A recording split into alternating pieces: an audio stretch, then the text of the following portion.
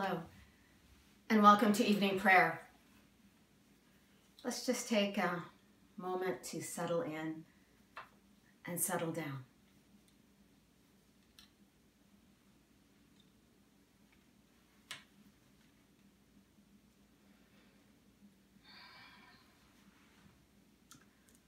Let us pray.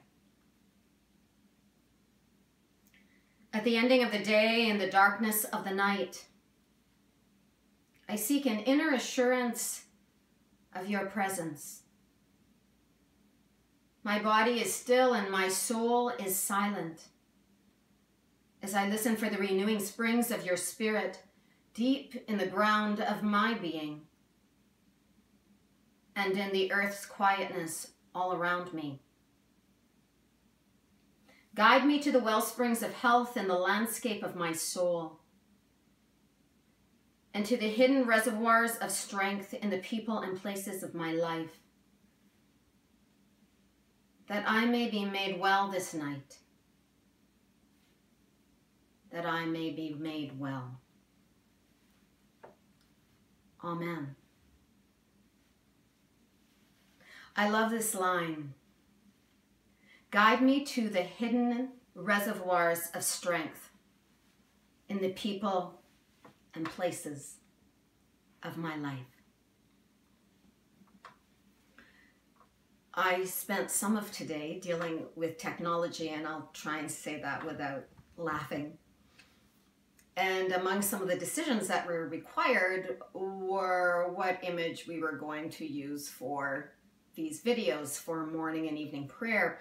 So I reached out to Jason Pettit, who is a local photographer, who provides the most phenomenal images of sunrise and sunset from here in the county. Sunrise is usually Point Peter, and sunset is Soup Harbor or Lake Shore Lodge.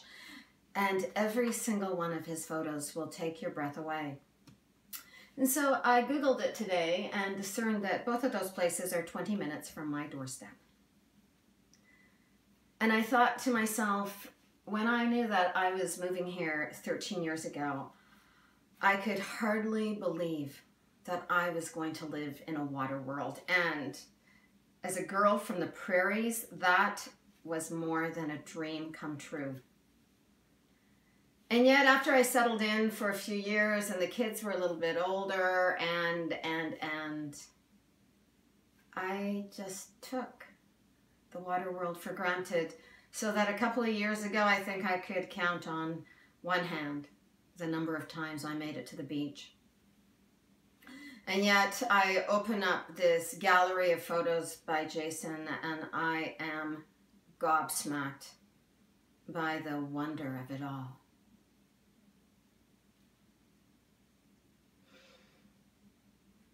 Guide me to the hidden reservoirs of strength in the people and places around me.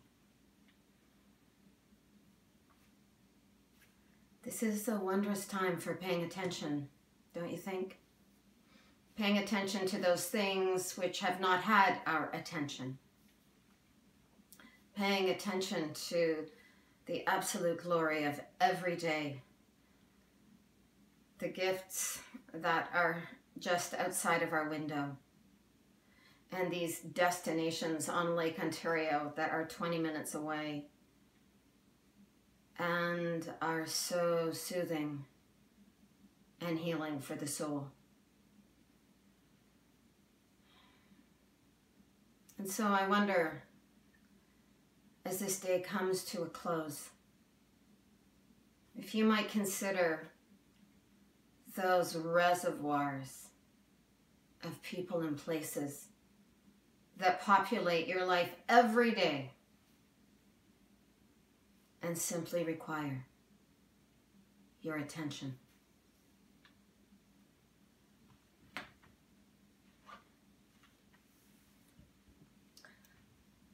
Let us pray. Thanks be to you, O God, for the strong arm of those who have given me shelter in my life, who loved me from the womb and carried me as a child, who guarded me like watchful angels and wept when I was in pain. Thanks be to you for the men and women whose passion for the poor is undying, whose prayer for the oppressed is tender, whose defense of the wronged is fierce. Grant us strength to cry for justice, to be patient for peace, to be angry for love.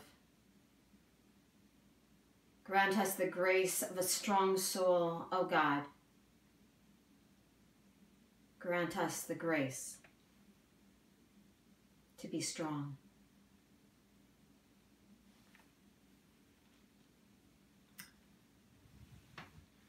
And here is the closing benediction. It is in sleeping that my body is refreshed. It is in letting go that my soul is revived. Bless to me my sleeping, O God. Bless to me my letting go. That tonight I may enter your stillness, that tomorrow I may awake renewed, that in the end I may be fully alive to you. Tonight, tomorrow, and always, gracious mystery, that I may be fully alive to the wonder of it all. Peace be with you all. Good night, friends.